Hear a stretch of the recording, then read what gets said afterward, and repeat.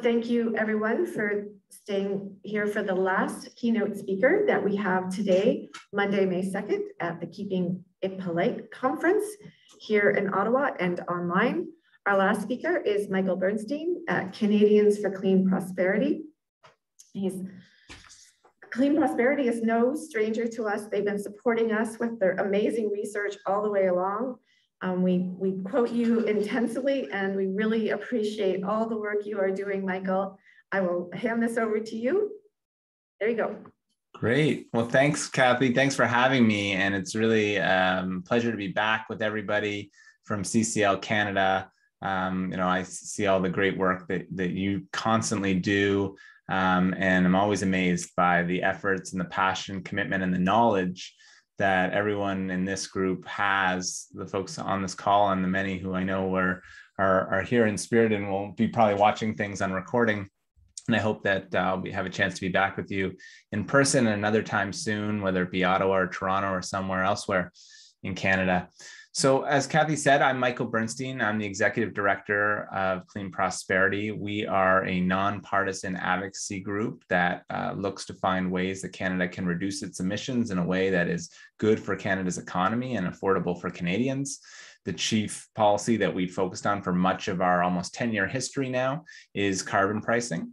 And I thought what I would do today is talk a little bit about where we are and from my perspective, in terms of the climate journey in Canada and the effort to decarbonization, just to kind of set the stage briefly, and then talk through that about why carbon pricing is so critical from our perspective, and what some of the things we need to do are to improve that policy in order to make sure it sustains itself through different changes in government, and that we can improve it to make sure it's even more impactful going forward from an emissions reduction perspective.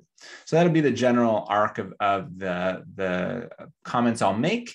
And I'll try my best to keep it to about 15, 20 minutes max, because I understand the session goes to 1:15. Is that right, Kathy? Yep. Okay, great. I'm getting a thumbs up. So that'll hopefully give us enough time for questions, which I really look forward to. So let me start with a bit of an overview. Now, I think, and you've probably heard from other speakers, that there is some good news, I would say, from a Canadian climate policy perspective, in that today, unlike last year or even a few months ago, we now have a fairly comprehensive blueprint for how the federal government intends to reach the 2030 goals of a 40% reduction of emissions relative to 2005 levels. We have the most detailed plan we have ever had in Canada for what policies will be put in place to achieve that goal. And carbon pricing, of course, as many of you may have seen in that plan, was called the cornerstone of that plan, which is certainly something we agree with, and we're glad to see it get rightfully its place as one of the marquee policies. Now, so that I think is the good news, is that we have some momentum. There are additional policies with each successive year, and even it feels like multiple times a year, we are moving the ball forward.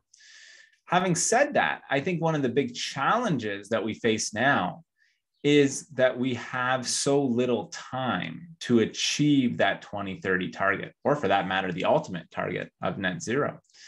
And when you look across the set of policies that were announced by the federal government, what you see is many dozens of different regulations, spending programs, in addition to carbon pricing as the anchor policy.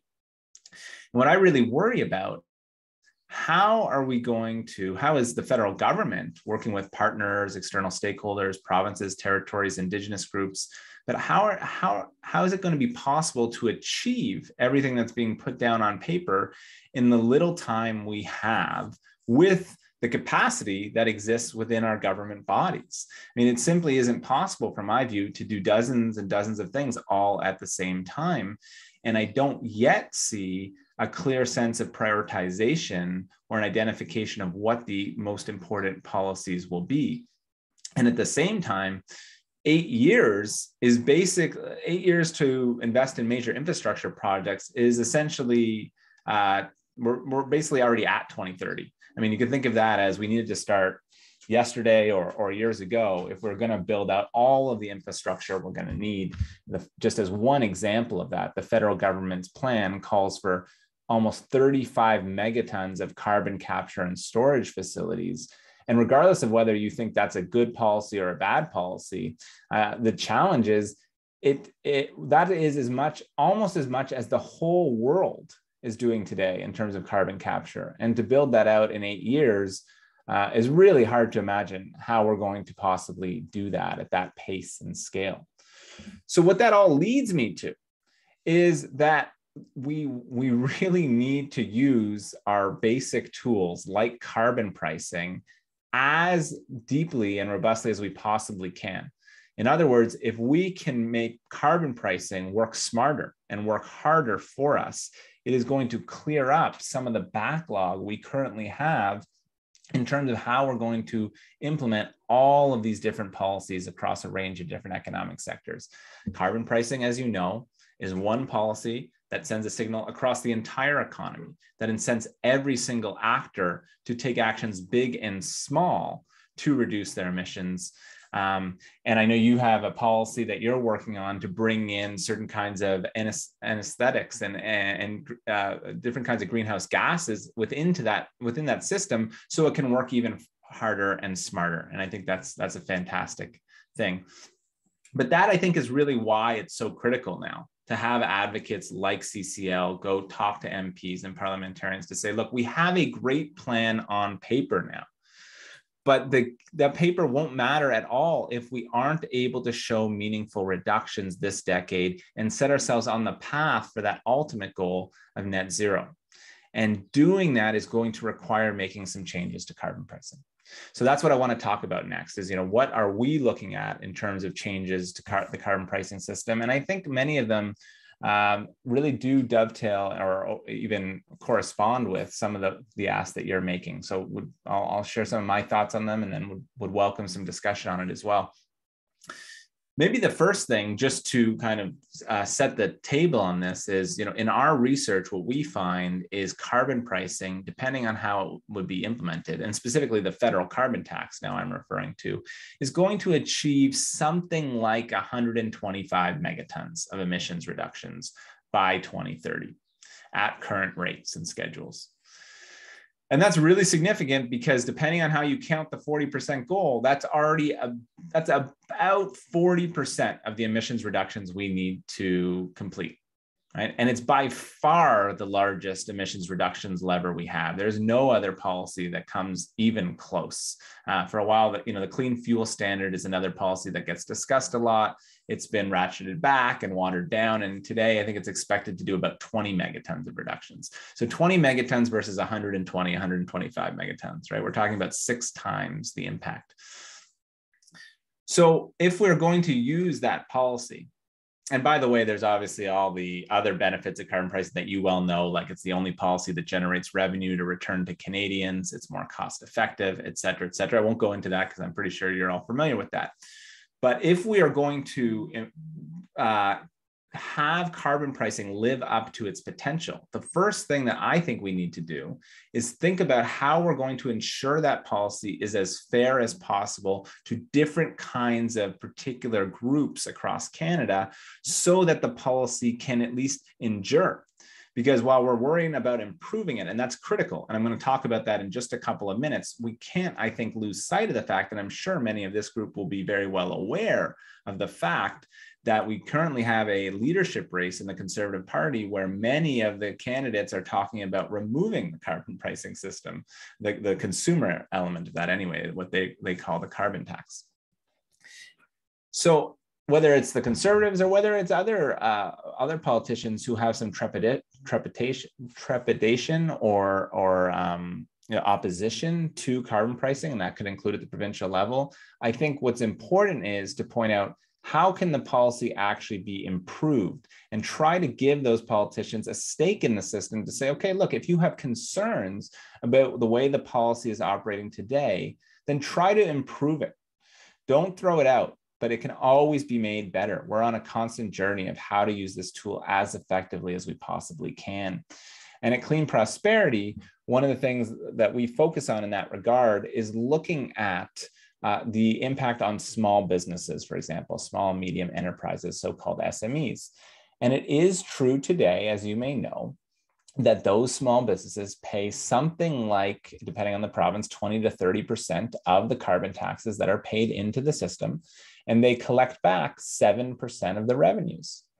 So that is a fair thing to try to address, to say, is there a way in which small businesses can be treated more fairly by the system? Not to mention the fact that even those 7% of revenues that they are entitled to actually come back today in the form of grant programs that are fairly cumbersome to access for a small business owner. And I say that as someone who was a small business owner before starting my current job. So what about the idea of doing a small business tax cut, for example, or if providing another way to directly return revenue to all small businesses so they can benefit without having to file additional paperwork, right? That would be one example of trying to make the system fairer today. Another example would be as it pertains to rural residents. Today, as you will likely know, rural households get a 10% top up on their rebate or climate action incentive payment. And that's helpful because there is a case to be made that rural residents face higher costs than urban dwellers because they have further to drive, because they live in older homes that tend to be less efficient from a heating and cooling perspective on average. So that's, in our view, a fair approach. But our research suggests that those rural residents are actually facing, on average, about a 20% higher cost than urban residents. So what about making that top up that's 10% today, 20%? To try to accommodate the average cost that those rural households face. To me, that would be another example of the existing government or a future government trying to make this policy as fair as possible to different groups around the country. You probably also saw, or many of you may have, that the commissioner on the environment came out with some reports last week. And one of the things that they also spoke about in that report was the impact on Indigenous communities and the way the program could be fair to Indigenous communities. So to us, all of these ideas are important to try to show that this policy can attempt to be as fair as possible to different groups within Canada. And that is a way, I believe, to make that program maintain the level of public support that it's going to need on a long journey we're on together. This is a multi-decade decarbonization effort. And what we absolutely don't want to see is carbon pricing come in and out and in and out. That will blunt its impact because people can't make long-term decisions if they think there's a risk that this policy will be repealed. And so trying to take steps to make the policy fair to small business, to rural residents, to Indigenous communities, et cetera, is, in my view, one of the best ways to try to make sure the policy endures. And if it endures, that's fundamental to it having as much impact as it can. So I'd encourage you to think about that, how it can be designed in a way that can be most beneficial and fairest to various constituencies. Now, if we can keep the policy going, which is critical, the next question becomes, how do we make it as impactful as we possibly can? And one of the things that is top of mind for me, and I believe top of mind for you as advocates of this policy, is that carbon pricing is, in my view, is going to need to move on the industrial side of things from a tax that applies to only a share of emissions, which today is on average about 20% of emissions from steel mills and cement kilns and oil refineries is charged the carbon tax. And there are reasons for that, competitiveness reasons, which we can get into. But if we are going to fully decarbonize Canada's economy, we are going to need to move to a system where those industrial emitters are facing the full carbon tax. Those industrial emissions represent over 40% of Canada's emissions. So if we're going to get to net zero, it's very hard to see how we will do it with a leading policy that only applies to a fraction of those emissions. And I would say of all the plans that were presented in the emissions reduction plan that the federal government released in March, one of my concerns, although there were many areas which I thought which I was pleased to see, there are many areas, the steps they've taken that I thought were encouraging, but one that concerns me is that there is not a requirement, or I don't see a path towards charging for an increasing share of industrial emissions this decade. Our research suggests that if we could do that, if we could move from a partial charge of heavy industry to a full charge of heavy industry, which you would have to do gradually over the course of the decade, you could generate something like 45 megatons of additional emissions reductions by 2030. And I really think we are going to need those 45 megatons, not only because it's always better to cut sooner and faster where it can be economically manageable, but because I believe that the plan as laid out is going to be very difficult, as I alluded to earlier, to fully implement in time. So I do think that moving to full pricing on industrial emissions is going to be a critical part of actually Canada decarbonizing this decade and setting ourselves along the path for the next 2 decades to net zero. Today, as you may know, the main way in which industrial emitters face a carbon price is actually through provincial systems. It's not through the federal system anymore, even though a lot of attention gets paid to the federal carbon tax. The reality is that the federal industrial system is used primarily as a benchmark because the federal government has told provinces that they can put in their own systems as long as they meet certain minimum criteria in order to gain equivalency. And that is where the main issue is today, is that the requirements from the federal government for what provinces have to do to gain equivalency does not include a requirement, what's often referred to as a tightening rate, which is to say a gradual increase in the amount of emissions that are charged a carbon price. So in our view, the way it should work today is if you let's take a simple example, let's take an oil refinery, and let's assume, because it's different in every province, but let's assume on average, they're paying for about 20% of the emissions on a typical barrel of oil. Now, in our view, that should rise gradually over time, next year to 22 or 23%, then you're at 25, 27, 30, 35, et cetera, until you eventually have a path, probably sometime in the 2030s, to 100% coverage of those emissions, perhaps even a little bit earlier. But today, the systems from the provinces that are about to be approved by the federal government this summer do not require that. In other words, those systems can continue to charge 20% of emissions year in and year out through 2030 at least. There is potential that there may be a midterm evaluation later this decade, but that's locking in a program that unfortunately isn't living up to its full potential. And one of the reasons that's so important, there are many reasons, and I already talked about the emissions reductions potential, but of course, if that can be done, if we can charge on a greater share of emissions, it may relieve the need to put in place other regulations that are inevitably going to take a long time to get into place. I'm thinking of things like a clean electricity standard, oil and gas emissions cap. Those can still be done. They may be complementary, but typically regulations take multiple years to put in place. And the carbon pricing system is here and available to us now to use if it could be strengthened in the way it's designed. All of that, of course, would have to be combined with a border carbon adjustment, which I know is a policy that CCL has worked on and continues to work on. And that really is going to be the key here, is that as we move towards fuller pricing domestically, we do need to protect our domestic industries from competition from entities outside of our borders who aren't facing those kinds of environmental regulations or carbon pricing. I think that's a fair policy. You know, one last thing I will point out about this, and you may be aware of, is that if we're going to have a border carbon adjustment that includes not only a charge for importers, but also a rebate to exporters who are sending goods outside of Canada, as I believe heavy industry would want, and as I think the facts merit, we will actually need a full carbon price in order to, under WTO law, be able to rebate our exporters for their domestic carbon prices.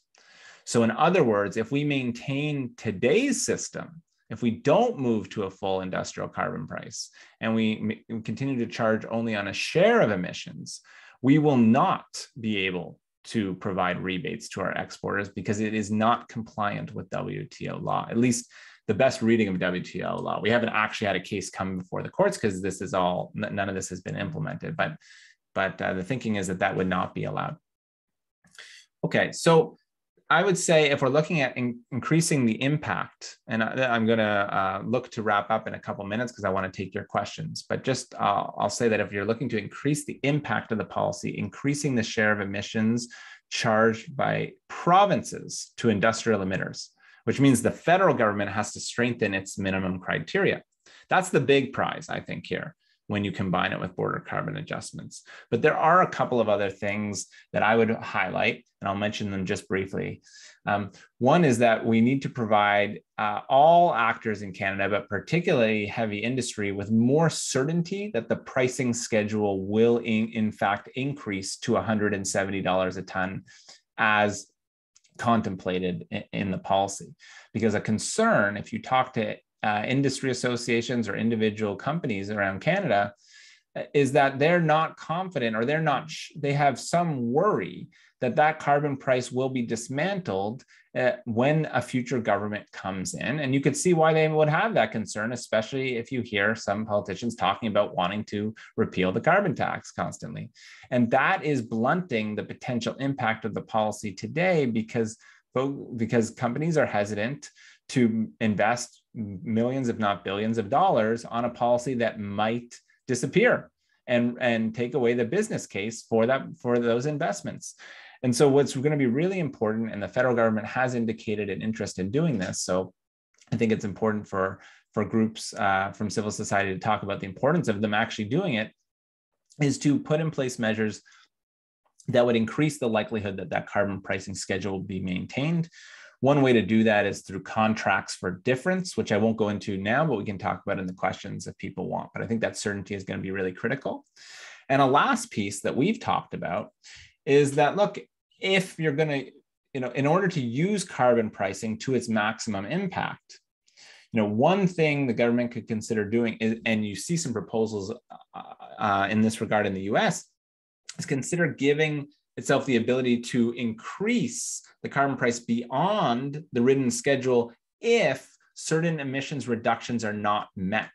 So you could imagine that by 2025, or let's say 2026, when the federal government has already targeted a 20% emission reduction goal, if that 20% threshold isn't hit, maybe the federal government has the ability to increase the pricing by an additional 10% over and above schedule, just as one illustration of how that might work. So when you put those things together, right, when you make the policy fair so that it can endure, and then you make adjustments to the policy in order to ensure it has more impact by increasing the share of emissions that are charged, by providing more certainty in terms of the pricing schedule, and by giving the option to raise the price as needed to generate more emissions reductions impact. I think that's a policy that can really have a lot of impact. And so as I go to questions, maybe I'll just point out one or two quick things about my experience in meeting with MPs, because I know many of you are going to meet with MPs very shortly. My experience is often that they're going to want to hear that carbon pricing actually does have public support. And while I didn't talk about it a lot today, we have quite a bit of polling on our website, and Kathy would likely be familiar with it, showing that carbon pricing actually is popular among Canadians, especially when they know the money is being returned to households. It's in the 65 to sort of support to 30% oppose numbers when you talk about the money's going back to Canadians. So I think emphasizing that is really important, number one. Number two, I would encourage you all, and you may know this already because some of you are very seasoned advocates for this policy, but when you go into those meetings, I would definitely encourage you to think about the fact that the goal is to listen as much as to talk. The goal is really to understand where are those MPs coming from, meet them where they are, and then take them through the logic that as you see fit in terms of why pricing or other policies you're advocating for are so important. Because often those MPs will have some initial questions or initial perspectives that I think uncovering at the early part of a meeting and hearing from them saying, what do you think about this? Where are you at on these issues before I dive into my perspective here, can be a really helpful way to then have a full conversation and sort of address some of the concerns or questions or biases that they may come in with.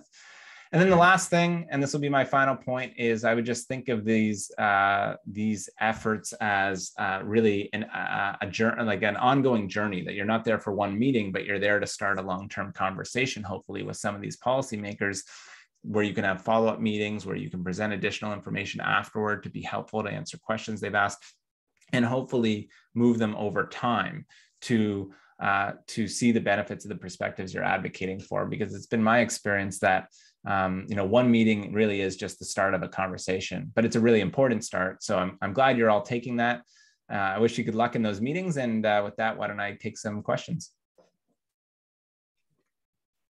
Thank you so much, Michael. That was amazing. You gave us so much information that, 45 extra megatons if we fully price in the industrial sector, 105 or 110 megatons just from carbon pricing alone. Nothing comes close to that.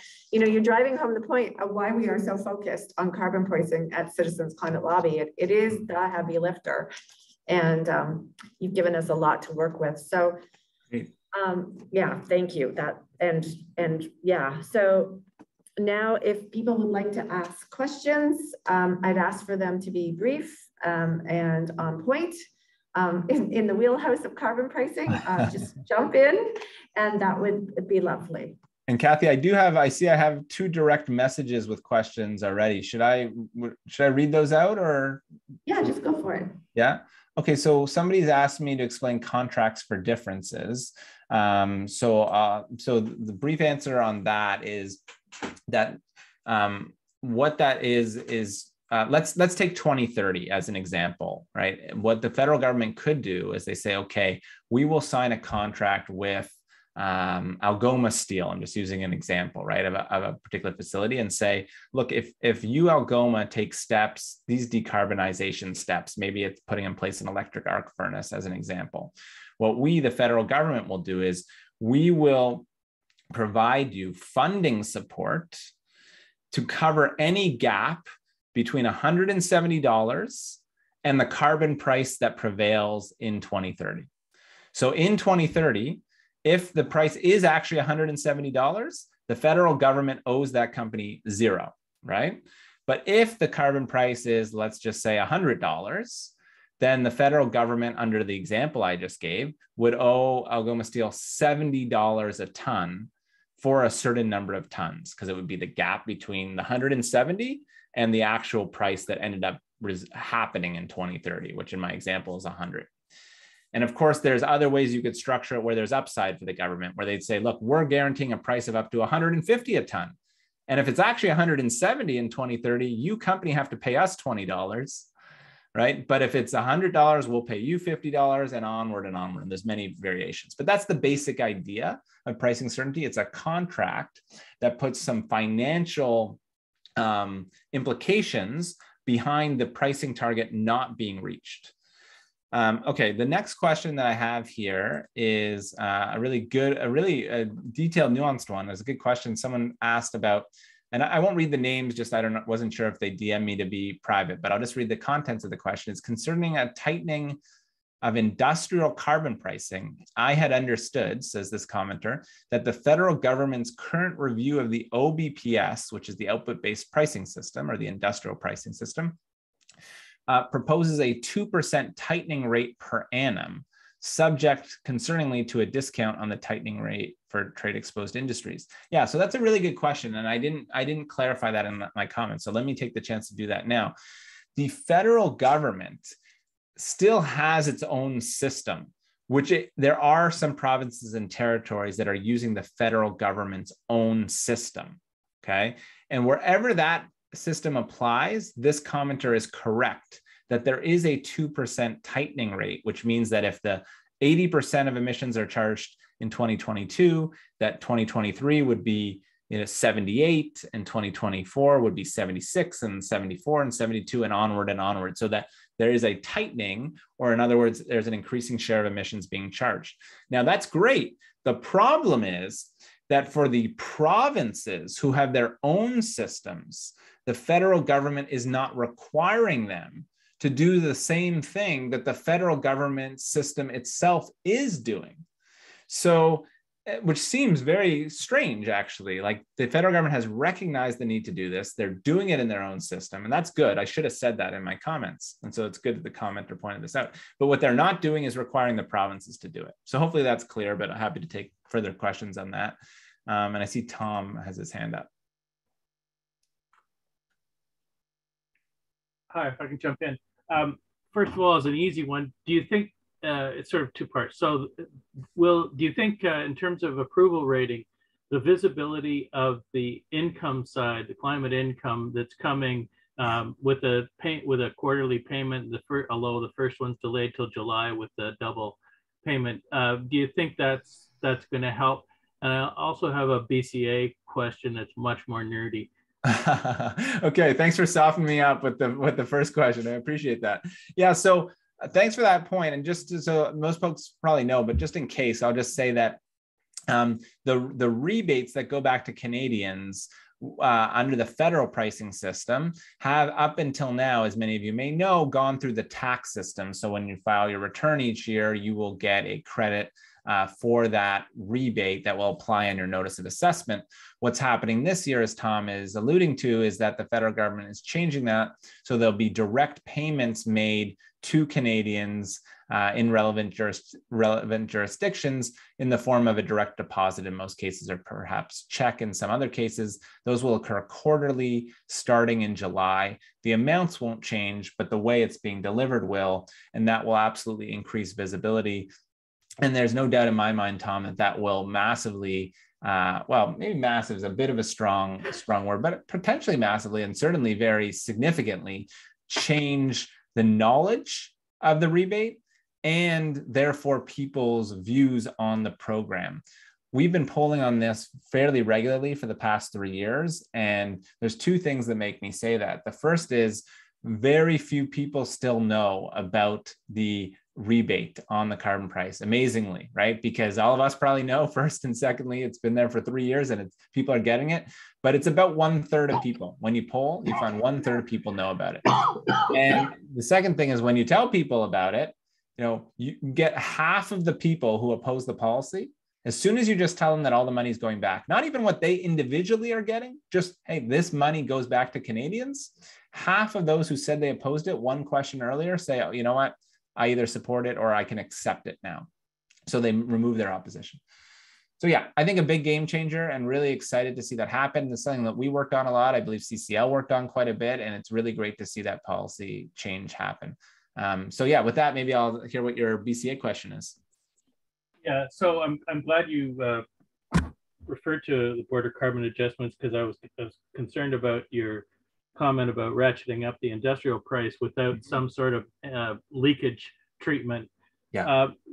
One concern as a country that exports a lot of fossil fuels, I'm always concerned about the prospect of an example where a Canadian fossil fuel company exports, or 100% of its exports go, or by definition exports, anyway, would get a credit, so that the price would not actually apply to those emissions generated by a fossil fuel producer. Am I on the right track? Yeah, you are. Yeah, so there's various ways that this could be implemented, right? And but it's certainly true that one way this could be designed is that all of the emissions on any export, including a barrel of oil, to use your example, could be rebated at the border, which would mean that that barrel of oil would face zero carbon taxes.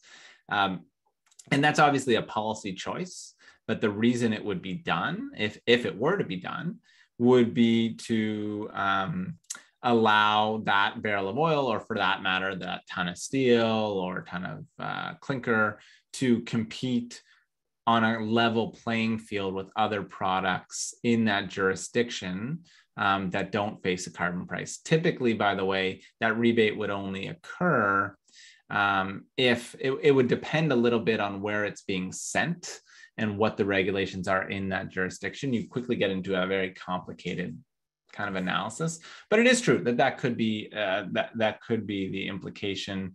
And happy to discuss that a little further if you want, but maybe I'll just stop there for a sec. maybe offline. Thanks very much. Yeah, sure.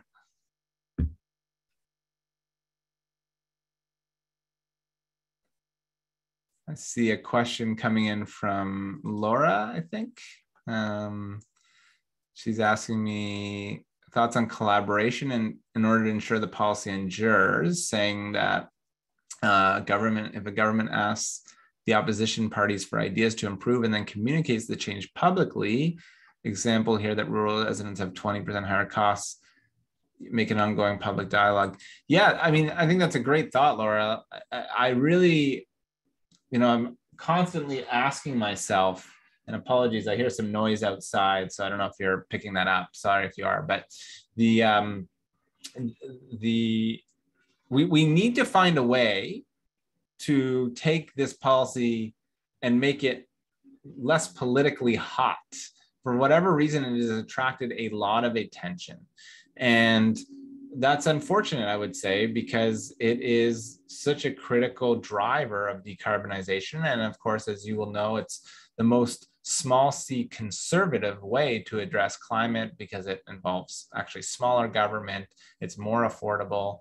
The Ecofiscal Commission, as I'm sure you're familiar with, has studied this, and they said that even the best designed alternative to a carbon price would cost Canadians $1,200 per capita more in 2030, and that's the absolute best designed alternative. So it's quite clear that this policy is going to be important, but it's also true that in order to address situations that have become politically divisive, you probably do need folks on both sides to come together somewhere in the middle.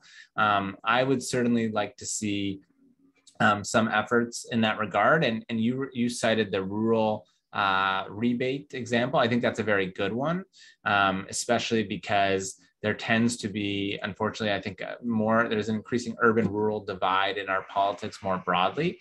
And if we can try to bring people together in areas where there is a legitimate policy concern, like if you're a rural resident, I think you have a valid case to make that, you would like to see more of the rebate.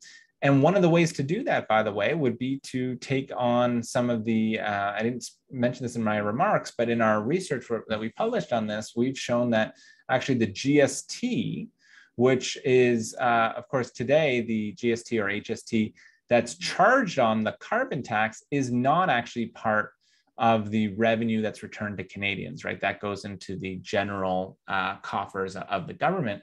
And really, to make it truly revenue neutral, we've suggested that the federal government ought to use that money to also pour back into the rebate programs.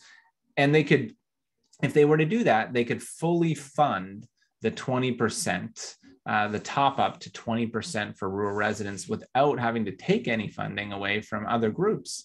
So I think there's a real win-win there. Another example of this, by the way, would have been with farmers, where you saw the opposition parties led by the Conservatives put together a private member's bill in the last parliament talking about how maybe farmers should have a higher exemption rate for different kinds of fuels that they pay the carbon tax on for a variety of reasons. And actually the Bloc and the NDP supported the Conservative motion in that regard. It ended up not getting through because Parliament was closed due to the election. I think it would be nice for the federal government to come together with the opposition parties on that issue too. They have made some changes to the policy recently, so maybe behind the scenes they are talking. But for sure, I think your broader point is a really good one. How do we find ways to look for common ground, to encourage opposition parties to talk about how they would do the policy? Let's have an exchange of ideas here within the context of we need the policy, but what's the best way to design it? So anyway, that's maybe a bit of maybe a bit of a longer answer than I intended to give, but hopefully that's helpful. I see it's provoked another, and there's something that says need to give all parties some wins.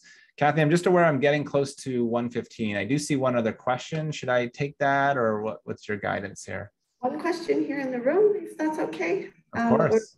If we go a little over time, you'll be cool. Yeah, no problem for me, as long as it's okay for you. Oh yeah, okay, go ahead. Michael, following up on the contract for differences, I understand one of the tenets of the Westminster system of governance is. Oh, I think I've lost you.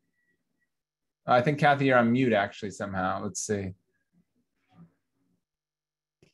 Yeah.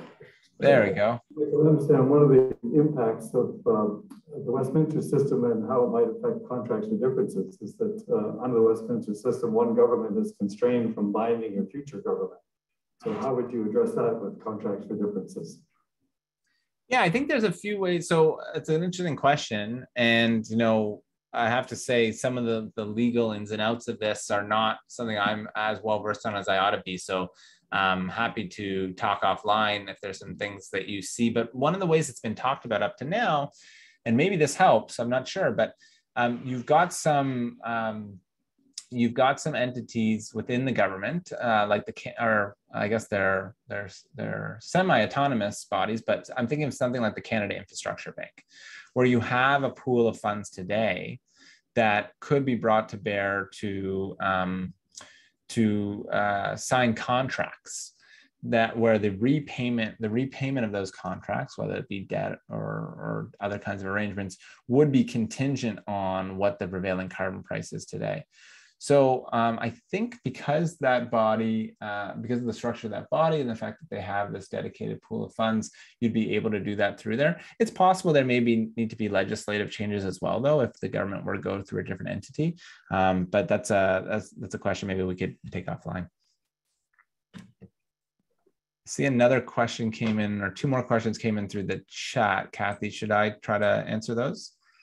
Yeah, we have a 15-minute gap between now and the next session. So as long as you're okay with that, that's okay. We can end in the next 5 minutes. So we can have at least 7 minutes. That'd be great. I'm sure folks would appreciate a little bit of a break. Yeah, for sure. So I'll try to do these fairly quickly. I just appreciate that folks took the time to write them. So I want to try to get at least a quick answer. So let's see. The next question says, we have a U of M economist that writes in the newspaper frequently and says that the C tax is expensive. The households in NB did not get back more than they paid in 2020, and that he has never seen any significant emissions reductions for a C tax. Any tips for a response? Sure. Yeah. Well, I mean, it would depend a little bit on the details of what he's saying, but I mean, I think the numbers are clearly laid out in the both the federal government documents, and also we have there's a site called fairpathforward.ca that folks can go to, and you can enter any province such as Manitoba and the number of people in the household, and it'll show you the rebates that are being provided. So the numbers are, I think, there. I'm not sure why this person is saying that, and perhaps they're referring to the PBO report that came out, what was it, a couple of months ago, that suggested that the overall economic impact of the carbon tax may leave some households worse off. But of course, with that, you can look on our website for our response to that report, because we believe it was a very misguided report. It only looked at certain economic measures and not others. The last thing I would say here is, we have the example of BC, right? So BC has had a carbon tax since 2008. It's been the fastest growing economy in Canada for most of that time. So if carbon taxes were really that hard, that painful for an economy, how could BC be growing so fast during that time? And at the same time, we've seen the emissions intensity in BC decline. It is true we haven't seen absolute reductions beyond the first few years of the program, but we have seen, even at the small rates today, declines in the emissions per capita and the emissions per unit of GDP in BC. And that's even at small levels of carbon taxes. There's a great policy options piece actually that you could look up by Dave Sawyer, where he expands on that a bit. So I would look at those cases as one example. I would also mention to people that, of course, pricing, the reason why it works is because it takes time to get people to change their behavior. So you need a number of years with a rising price until you get the impacts. We could talk for hours about that. I'll leave it there for now, but hopefully that helps. The last question is, is it true that hospitals pay more than they receive back? Yeah, I think, so it would depend on the hospital. And what the situation you have today is that the federal government currently uses 3% of the revenues that are generated by the carbon tax for what's called the MUSH sector and Indigenous groups. MUSH would include hospitals. I think it's municipalities, universities, schools, and hospitals is what MUSH MUSH stands for. And that money, because it's only 3%, has been rotated around. Some years it's gone to hospitals, some years to schools, et cetera. I think it is true that some hospitals, perhaps many, are paying more than they receive back. I think that's another area where the government could look at trying to figure out a way to provide greater benefit to those hospital systems. But I think the only other thing I would say there is there are other programs I think the federal government would point to that help folks like hospitals who have, one of their biggest expenses is kind of heating and cooling bills, to be to have greater energy efficiency, as well as to try to switch to more renewable energy. So I think they would say there's a broader package of policies that does help benefit hospitals and hopefully get them to reduce their carbon tax bills over time. But I do think that's another area where the government could look for policy. And maybe that's another area for common ground with the opposition parties, as a previous questioner had pointed out. So just given the time, maybe I'll leave it there for now. But thanks again for having me. Thank you, Kathy. It's been a pleasure. Thanks so much, Michael. If you all want to unmute your microphones, that would be great. Thanks, Mike. That was. Thank you, Michael. Great. Thanks so much. Thank Best you. of luck to you today, and Thank you. Soon. Okay. Talk. Bye, everybody. Thank you. Awesome, Michael. Thanks so much. Great. Okay, so we have an 8-minute break right now. And when we get back, we'll just do a brief discussion on what we'll be doing next. So yeah, thanks everybody. Just that's it. Just take 8 minutes. I'll be back too. I'm just gonna let it go.